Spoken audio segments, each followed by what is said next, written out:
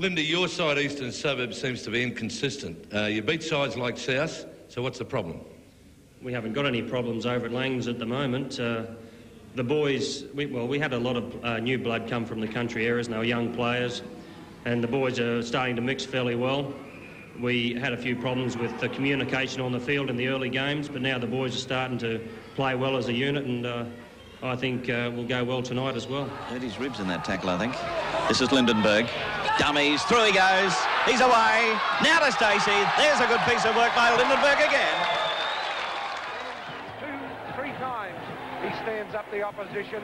Here he goes. Once. Through he goes. Now watch this. Twice.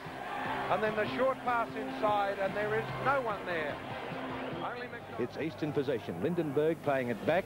That's Lindenberg, and look at the gap. Lindenberg straight through. He's got Obbs to beat. Obbs can't get near him. Lindenberg races away for the third try for East. What a start to the second half. East are leading 15-7.